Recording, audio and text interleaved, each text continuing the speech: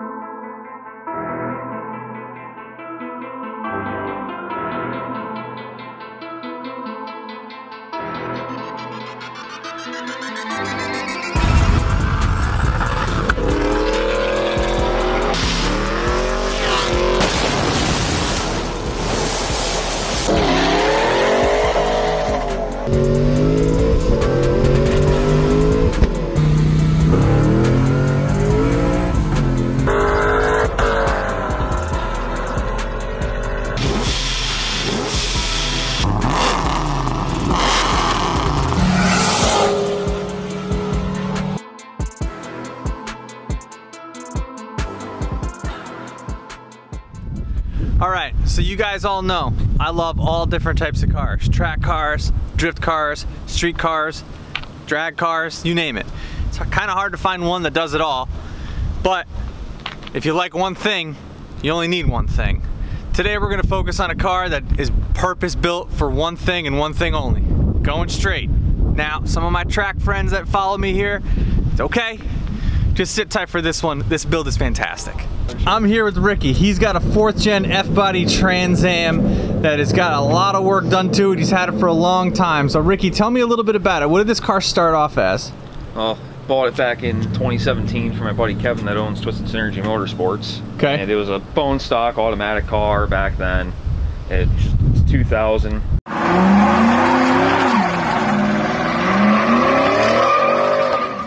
Took it to the track. I went 13.5 at 110 with a slipping 4L60. That was your first time, was 13? The first time was 13.8, but okay. Then got better T8 and went a little bit quicker, and I pulled the beehive out of the filter, so still had the factory paper filter in it. Then it went all out over 9 months, and now it's got a strange S60 in it, T56 Magnum, monster twin disc, fuel system. It was on e85.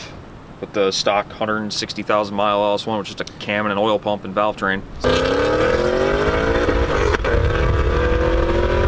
So you had a 5.7 in this, obviously, originally, your old school LS1. And what you had that for a while though. That car was made 600 something horsepower? It made 606 the first go around, and then threw a little bit of extra timing in it. Like a week later, it made 632, and then I got used to it, it felt slow, and then we swapped the pulley and it accidentally made 700 wheel and 575 torque, and it lasted like that for 2 seasons.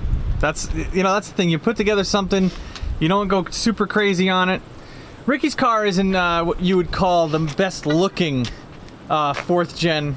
He's got a couple different panels, a couple different wheels on it, but it does one thing and it just freaking goes. You called it the Trans Am, but this thing, I kind of like you to call it the Firebird, because what does it do? I mean, yeah, it shoots cool little flames every now and then. Like 1 to 2 foot flames out of the back of this thing at night. I mean, it's nutty.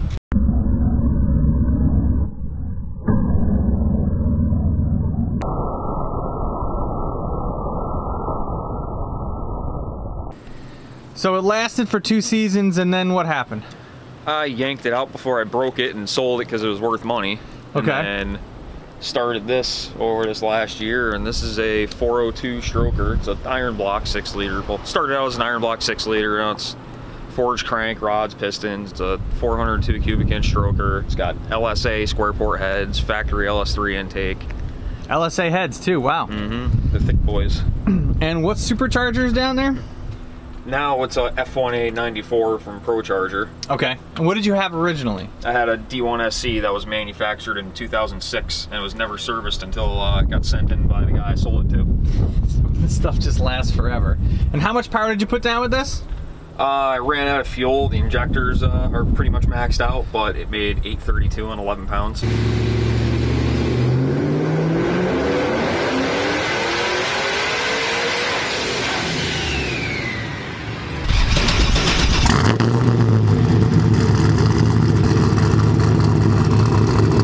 What injectors do you have?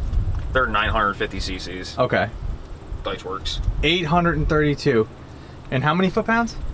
Made 670. The blower's way under spun, or else it'd do better between the horsepower torque split.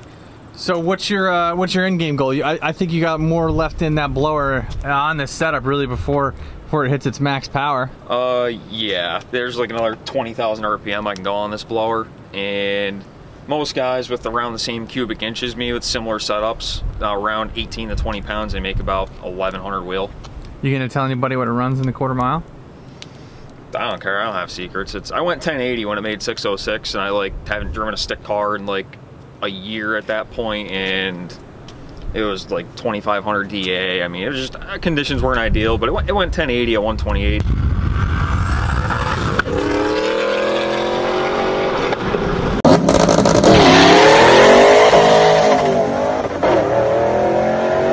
I haven't been to the track since. They haven't really let me back in. Yeah, you got kicked out. What do you think it'll trap now?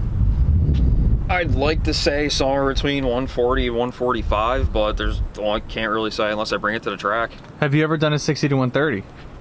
I did on 4-year-old junk radials, and I had to ease into it from a 60 130. It was like an 850 DA, and it went 627. Boy. If you guys are into cars, make sure you hit the subscribe button. I upload a video every week about cars, whether it's, you know, doing these great review videos and some of local cars in the upstate New York area. I got a BMW E36 Turbo LS swap with a T56 6-speed. I got a C5 Corvette that's a track car. A bunch of other cars I'm building with my dad. I got a 1966 Mustang. I do parts reviews on a bunch of the stuff that I do, so if you guys are into that kind of stuff, make sure you hit that subscribe button. How come you haven't road raced it? It's not really set up for that. What? Yeah, you got a new tire on the back. What'd you get here? Oh, there's some Hoosier D07s I got off a buddy. He had like low passes on them. I wanted to try a bi-sply, so I bought them off him. I mean, this is probably the prettiest part of your car right here. I know, they're almost too nice for the car. I'll say. Now, Ricky tries to think that his F-body Trans Am is a sleeper, but anybody that knows anything about cars, if you see that kind of tire on the back, you know just to stay away. It's for show. It's just for show. Yeah, it's just for show. It's a V6 Trans Am. You know, nothing special to see here. I do think I love the flames. You got coming out of the front, especially because they come out of the back too. But you know, obviously a wrap would be good on this. But I think Ricky just likes leaving it like it is. I just think he likes the subtlety of the. I don't know. It's got the shitbox look to it, but the thing really moves though. See, the real problem is I just can't figure out in my mind which color I want to paint it, so I just put them all on there. Pick them all on there? That's not a bad. That's what I just tell people. Yeah, you know, he's undecided. He's color matching. He's got swatches. He's trying to figure out what he wants to do with it. Yeah, just a sample car, you know? Yeah, of course. What about the drivetrain? What do you have for a transmission and rear end wise?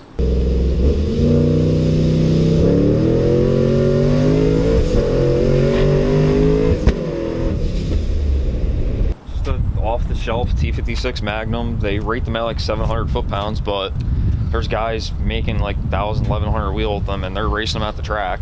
And it's got a monster LT1R twin disc. Those are rated for like 1,100 rear wheel torque. What rear end is it? It's a strange S60. All right, last but not least, what ECU are you running, and who did all the dyno tuning? Oh, this is a factory computer from my old Z28.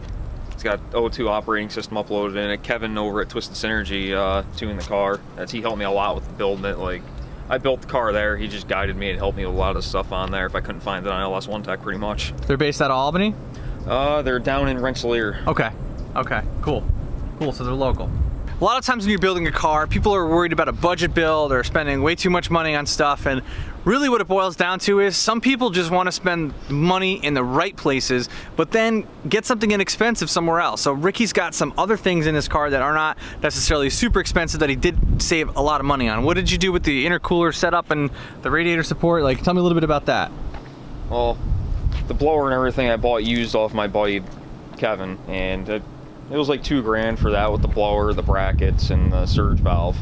And then the front bumper support I bought off somebody else that had a Camaro, or no, they had a Trans Am, and that was like 200 bucks. The intercooler is just an On3 cheap one for like 250 bucks. The piping is just 3-inch aluminum piping from like some place on eBay for like $80, and I mean, it's all good quality stuff, and they work apparently because it's on there still. Yeah. None of the clamps broke, none of the couplers tore. Everything's solid on there. But obviously your heads, your injectors, the blower, that's where you spent the money on, and your clutch too. The heads weren't really expensive. Those are like $400, like $600 if you find them good places. The intake manifold for this is like 200 bucks. It's just, I didn't spend money where like it didn't need to be spent, because it's like I could have bought a Holley high ram and 105mm throttle body for $1,200, but I'd still make the same power and it'd still do the same thing.